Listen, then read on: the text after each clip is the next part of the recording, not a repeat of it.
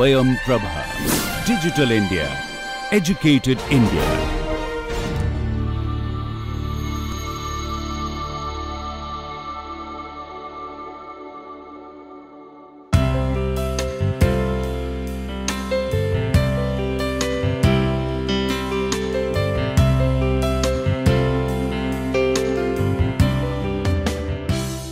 Good morning.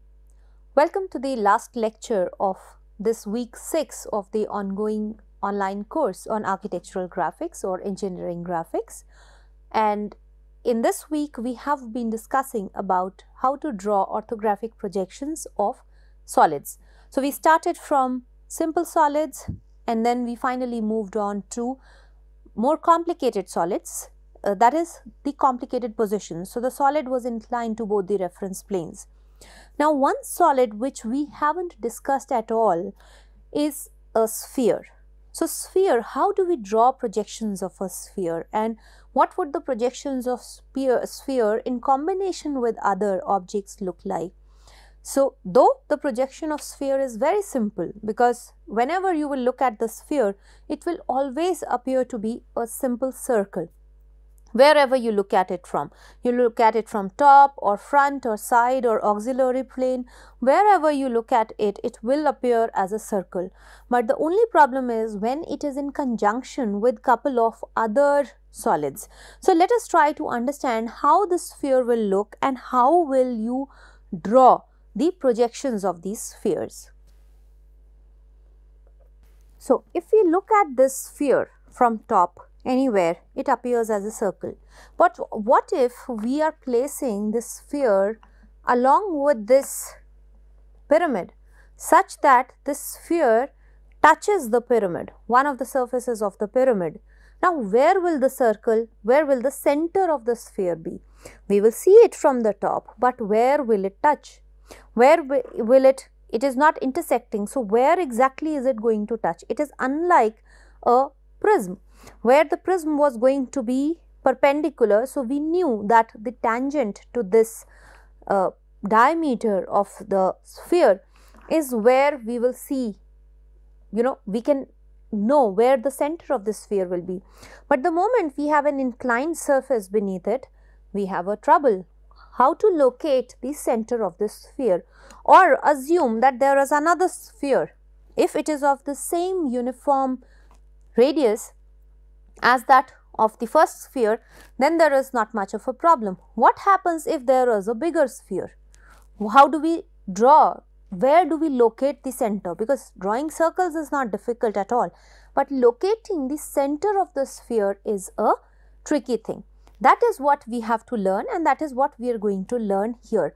And for understanding where the center for this sphere is going to be located, our previous knowledge of orthographic projections will come handy.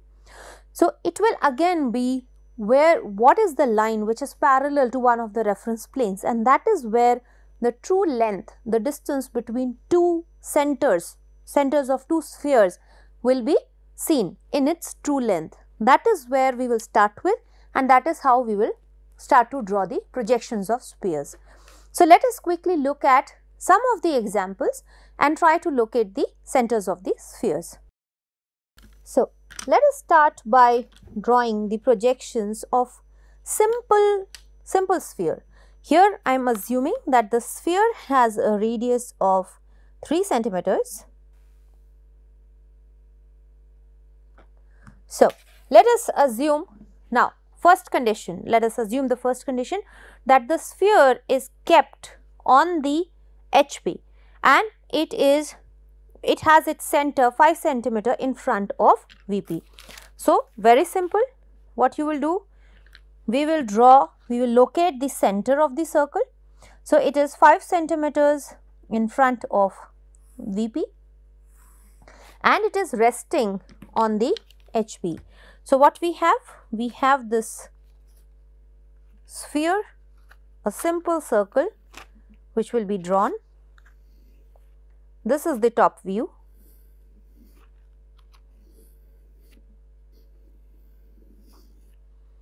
And since it is resting on the ground, the ground is tangential to this sphere. So, this is the front view, very simple. Now I have another sphere of exactly the same size, which is kept touching this first sphere such that the line between the two centers is parallel to both HP and VP. Now, what would we draw?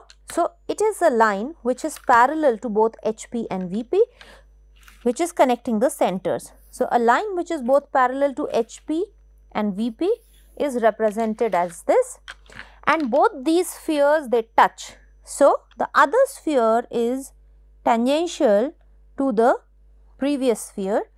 So, what we draw, what we get is two spheres just touching each other.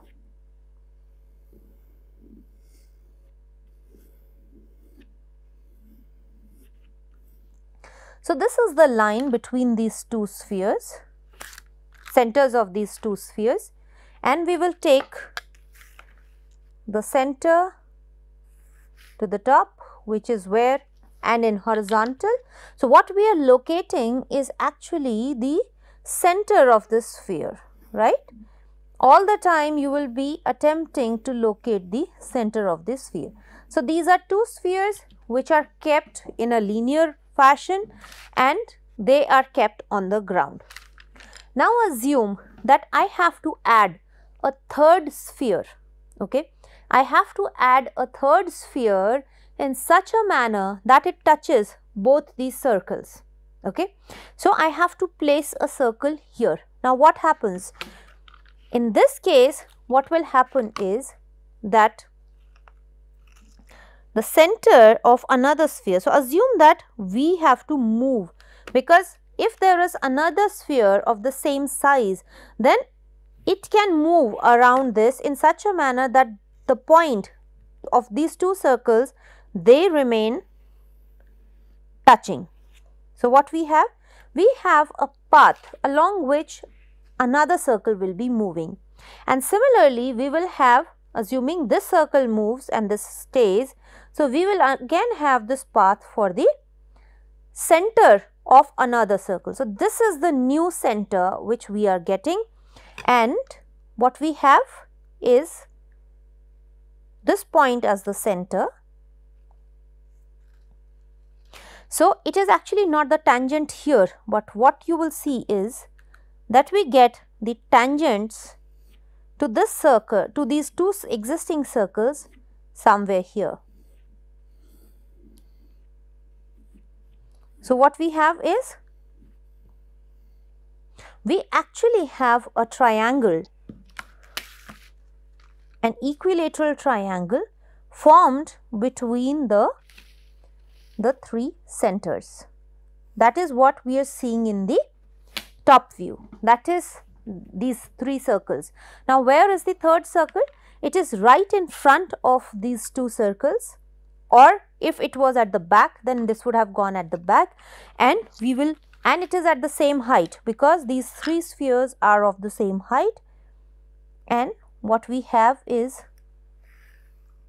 we will just take it perpendicular, it is right in the center, and taking this one as the center, we will draw another circle. Since I am drawing on the existing drawing, I am not making a new drawing, that is why our hidden lines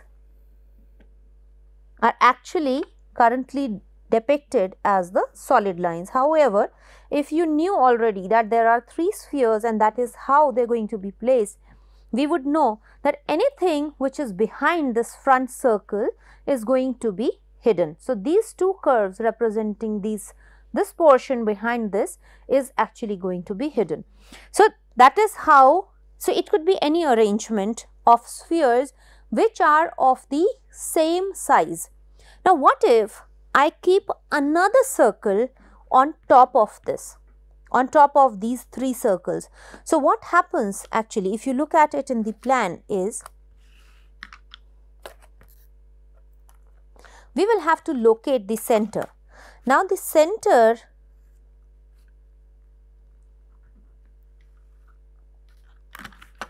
for the circle, the fourth circle, will actually be at the center of this equilateral triangle, right? But at what height? Because we know that this is going to be depressed in the center and the circle is going to rest. So, if you look at this, suppose there was the center of the first circle was A, the center of the second circle was B, and center of the third circle was C, and there was this point D, which is actually the center of the fourth circle, which is going to be at some height.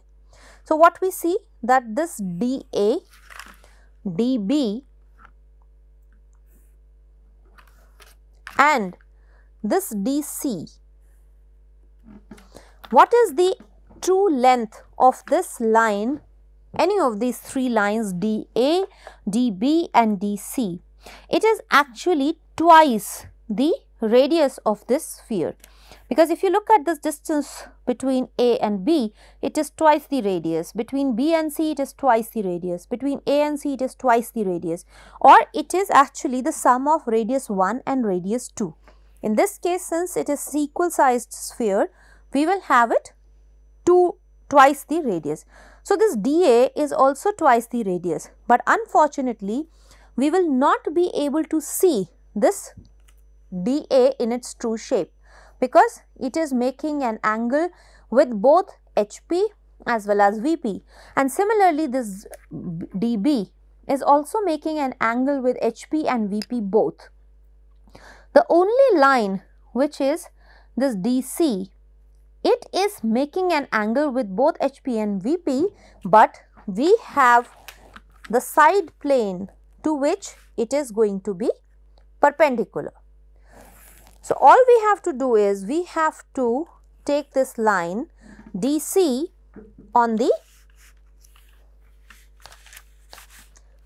the side plane.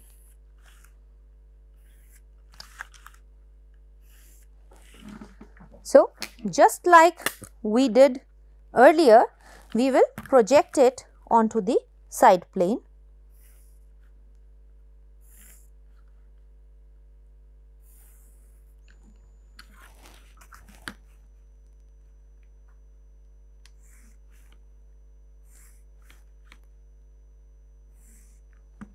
So, what we have is that A, B and C are all lying at this. So, this is the point where both the centers A and B will be.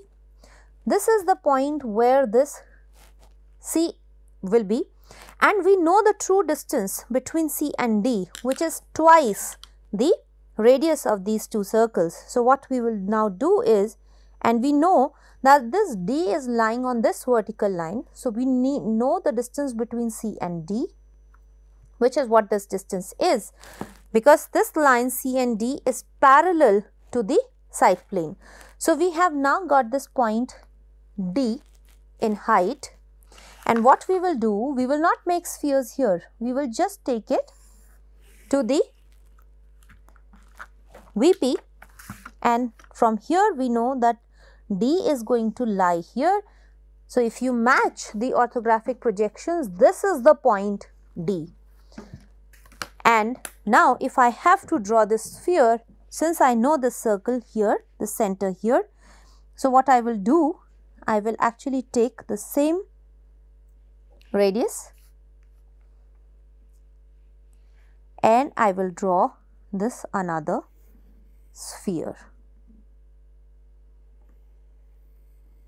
However, a part of the sphere is going to be hidden between the other three spheres. So, we will only see this darkened portion outside, and this portion which has actually gone behind is the hidden portion. Here you might be getting confused because we did not make these lines as hidden, but I just wanted to explain to you how this point will be arrived. And again, in the top view, we will keep the center and make a sphere which is assumed to be resting on top of these three spheres.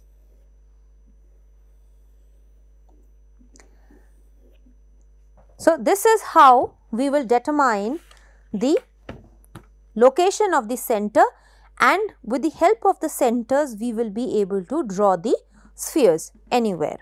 Now, let us take an example where there are two unequal spheres. So, let us have the first sphere as the small sphere,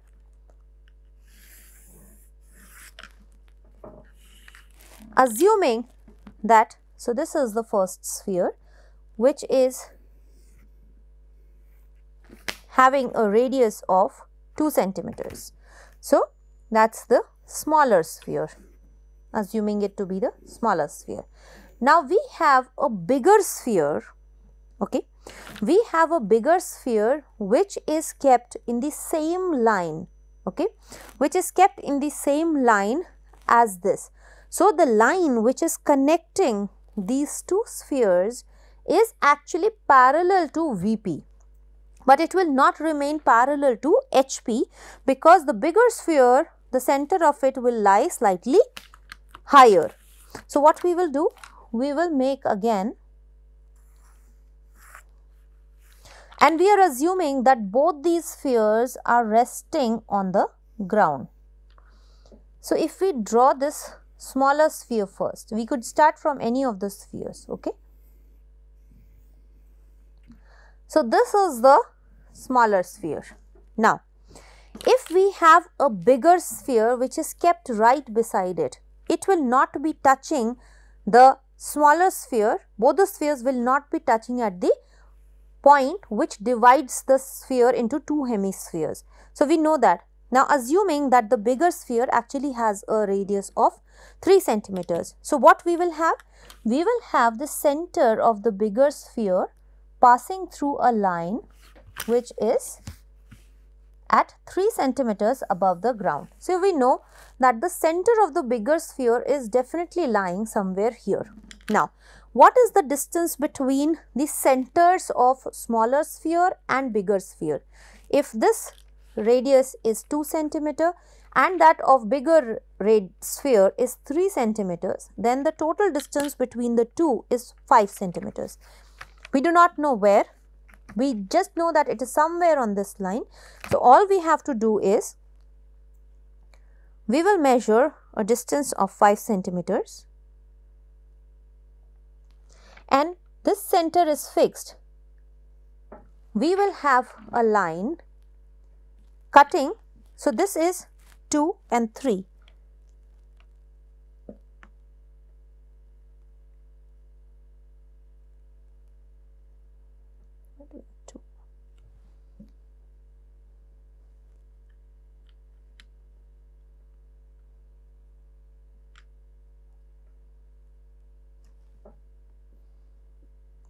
Okay, so this we have the smaller sphere we have taken to be mistakenly as 3 centimeters. So, let us assume that the bigger sphere is 4 centimeters, which is what we have taken here. So, the total is going to be 7 centimeters. 3 plus 4 is 7 centimeters. Keeping this here and marking a 7 centimeter cut on this line, we know that the bigger sphere is here, and this line we assumed, the given condition is that the line joining the two centers is parallel to the VP. So, this is going to remain straight, while the line joining the two centers will not be straight anymore. So, this line is making certain angle with the HP, and now we will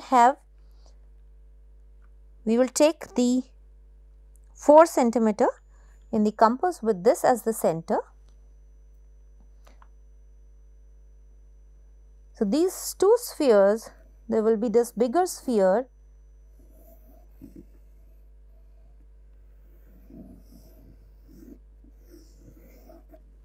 which will be touching the smaller sphere, connected like this, and if we see in the top view, we know that the line connecting these two centers is parallel to VP,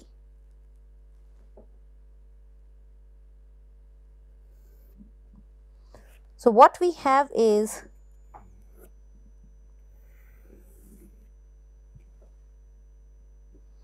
there is one bigger sphere and there is one smaller sphere, and we know how to locate their centers.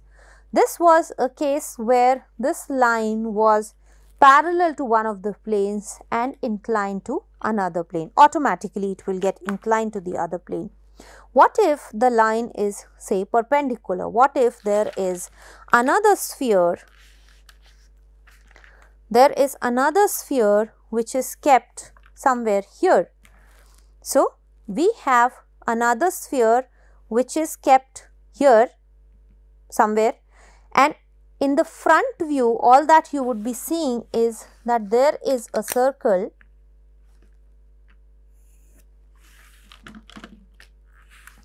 So, there is a circle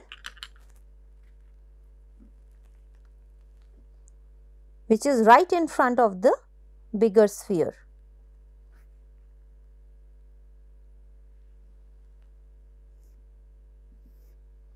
So, there is a smaller sphere which is right in front of the bigger sphere,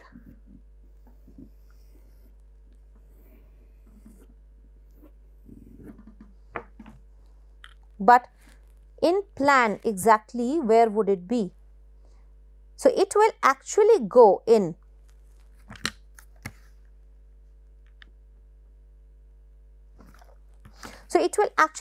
slightly, but how much will again be seen in the side view, because if you look at this, the other center of this sphere will be somewhere here. We may be seeing it in the side view, or what we can also do is, since we already had a sphere, now since there was not much difference between the radii of these two spheres, the bigger one and the smaller one, we saw that it did not actually overlap that much. However, if we had a much smaller sphere, we could have. So, now what we do? We have the same, a smaller sphere here, because it is exactly the same size of sphere.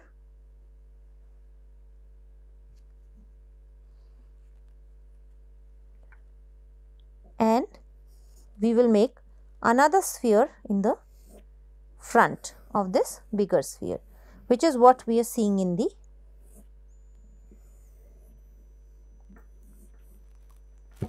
elevation. Now, what if we have another very small sphere, say of the radius is just 1 centimeters. So, what we will have, and it is again on the same line. So, what we will do? We will have this line passing through at a height of 1 centimeter from the ground.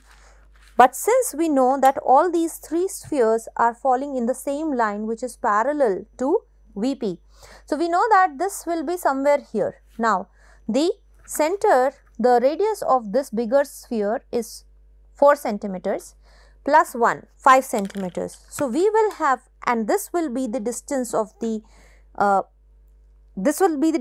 line joining the two centers. So, we will take a distance of say 5 centimeters.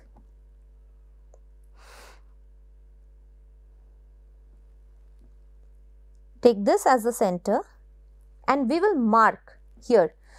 Now, this is the point where the center of the smaller sphere is going to be. And taking a radius of 1 centimeter and this as the center,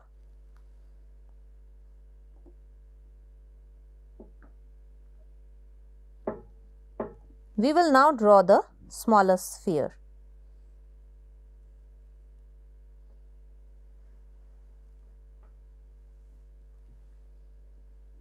So, this is the smaller sphere, a very small sphere which we will be seeing in the elevation as this.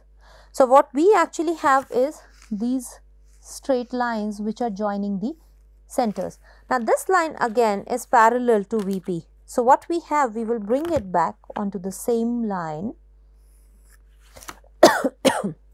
And what you actually see is that this is the center of this very small sphere, and keeping this as the center, if I draw the small sphere, we will hardly be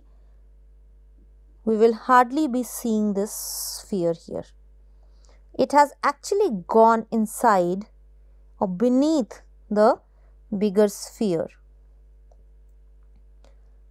So that's how we going to make the spheres.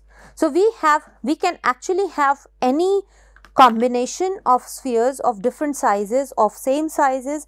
The only thing that we have to do is we have to locate the center of the sphere both in elevation and in plan, and then accordingly make. Sometimes the spheres will overlap, sometimes they will just touch and they will be visible throughout. For example, in this case, they are almost visible. However, in this case, it is almost gone inside. Other interesting condition would be where we have, say, a cone. So, if we have a regular cone or a pyramid, in that case, we will have to assume, or we will have to first make the circle such that the face of the pyramid is tangential. So, for example, if I have to make a cone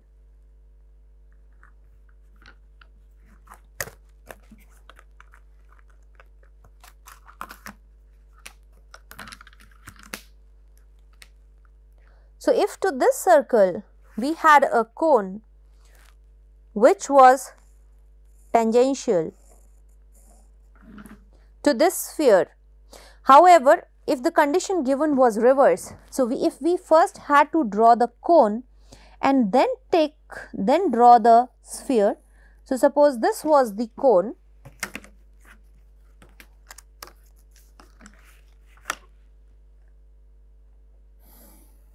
a very sharp angled cone, and for this we had to make a sphere.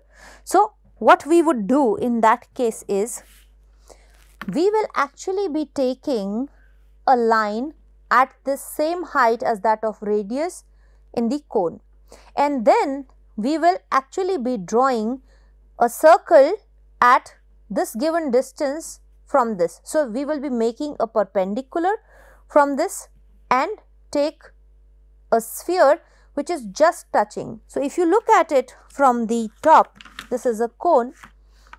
What do we see here is the cone again may be having its center here, and the radius of the cone, the base of the cone,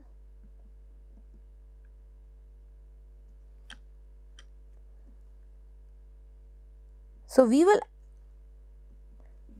actually be seeing the cone partially. So, this is a cone, a circular cone, and it has been taken over by the sphere partially, because the sphere is overlapping this surface of the cone. So, what we see that the part of cone has gone beneath the sphere. So, though it also appears as a circle, part of it has overlapped. We could draw, if I want to draw another circle, another sphere which is on this side, then what we have to do?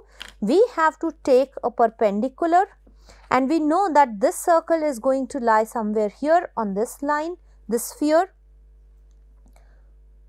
which is this.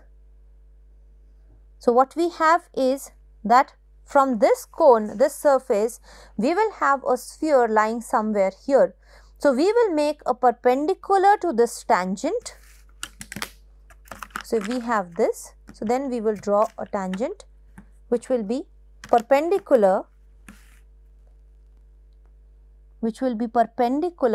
in such a manner that we still have the same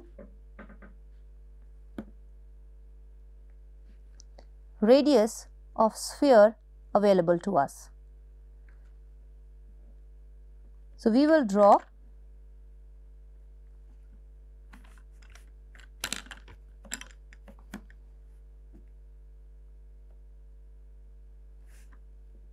we will mark the center of the sphere and we will draw the sphere which will be touching the surface of the cone, which will be touching the ground.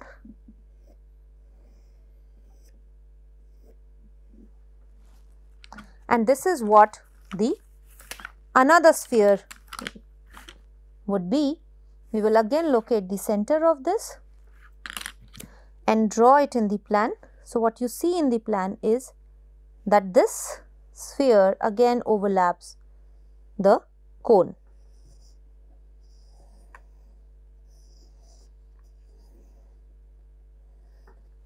So, we will actually not see this part of the cone again.